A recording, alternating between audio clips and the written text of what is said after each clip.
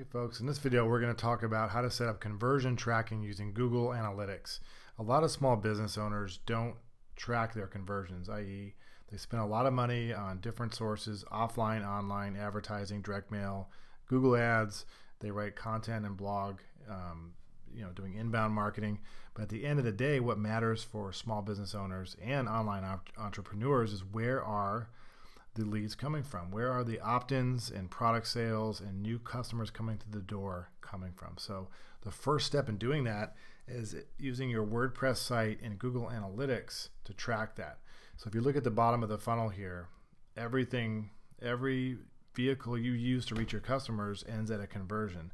So what we're going to do right now is we're going to use simple tools regardless of what kind of web forms you use on your website to set up conversions. So think about this. The easiest way to do it is no matter what kind of form solution you have, there's tons of different web forms that work with WordPress. You could have something super all-in-one and inclusive like InfusionSoft or Office Autopilot.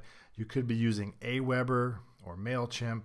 All of these form solutions allow you to do the same thing, or you could have a very simple form like Formidable for WordPress.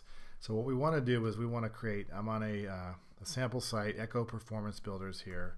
I'm going to say my name's Aaron. My phone number is yada, yada, yada.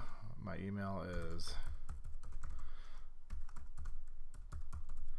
I'm going to say test message, and 9 minus hopefully 1 equals 8. So watch what happens. When I submit this form, I want to land on a thank you page. What this page says is, up to you. It doesn't really matter. But if you look at the URL here, if you look right here where my mouse is, it's echoperformancebuilders.com/thank-you. So thank you. You want to have a URL that you dump your forms off to. So whether you're using that, even if you have Aweber, let's look at Aweber for example. So here is an Aweber form. Let me go back to the web form. So if you go to web forms on Aweber, it brings up the forms that you have. It's really easy to create a form for your website. But if you go to step 2, it asks you where you would like to drop your visitors off at. Okay, and we want to say at a custom page, and we want to use that thank you page. If you're using a different form solution inside of your let's go here and look at this website. So let's go to the WordPress dashboard and let's look at their form solution.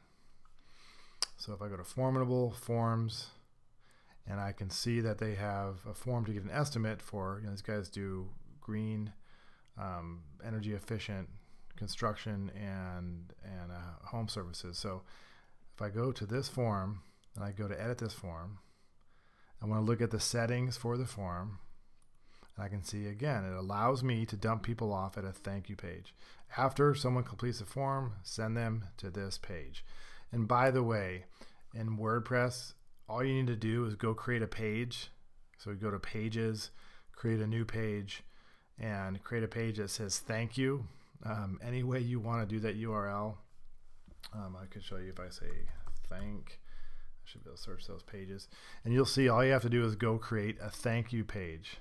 So if I go edit this, you can see that I can control the slug or the URL, boom, dash thank you. Now make sure you use the forward slashes and hyphens. Take these literally. So bottom line, no matter what kind of form you use, you set it up to dump the visitor off at a thank you page, which you've created in WordPress. Okay. Now all you need to do is go to Google Analytics and sign in and set up what's called a goal. So a goal is, let's make this a little bit more user-friendly here. A goal is just that. It's somebody accomplishing what you want them to do when they come to the site. So if you have a list and you're trying to get opt-ins, that might be one goal. If you're doing sales for e-commerce sites, you set those sales up as goals. But for local businesses or small businesses, you're either going to go for an opt-in or a web lead filled out. So what you want to do is if you go to your analytics dashboard, click on admin, okay, you will see that I have the option once I go into that web property to set goals. Okay, all I have to do is create a new goal. Okay, so I created one for this one called Web Leads, but I can go to, if I want to, I can go to goal 2 and name it and do it. But let's go back to the one I already created to show you. I created one called Web Leads, and it gives you the option, obviously, to have it active, and the goal type should be URL destination. You could set up other goals, like if somebody hangs out on your site for a certain amount of time, and that could be a goal for user engagement, or same with pages per visit. But we want to talk about a conversion goal, somebody actually filling out a form, raising their hand, and doing a conversion. So what you do is use the tail slug for that thank you page. So for Echo Performance Builders, you remember that it was /thank-u. Use the exact slug. Do not put your whole domain in there, and there are instructions right here in Analytics for you. You can put a goal value in place, and not to get too far down the road into metrics here, but you know what's important is that if you think about it, let's say you're a plastic surgeon. Let's say you're a LASIK surgeon, and the average customer spends $1,800 with you, okay? And out of all the qualified leads you get, you close 10% of those. So for every 10 leads, you get one $1,800 sale. Well, that means your average qualified lead is worth about $180, okay? It's simple math.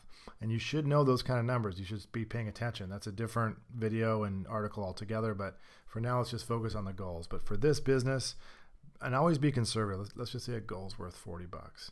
So now, when you save this goal, what you've done is tied those website conversions, at least via web forms.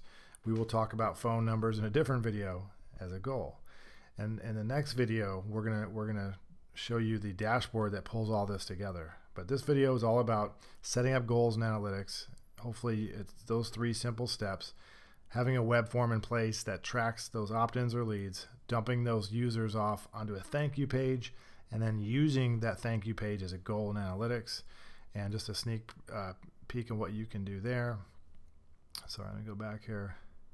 That's really cool is you can set up a dashboard that tracks all this stuff. So once you have those goals in place, you can use a dashboard to track what percentage of your visitors are converting, where they're coming from, which websites they came from, where they're located, all kinds of cool stuff. And if you want to jump ahead and do this and you set up these goals, just go to geekfreemarketing.com/Google-analytics-dashboard, and that will automatically pull this up, and you can do a one-click dashboard install. But for now, go set up those goals, start tracking your leads, and then drive more traffic through your website, through your funnel, and track your goals. Thanks. Have a good day.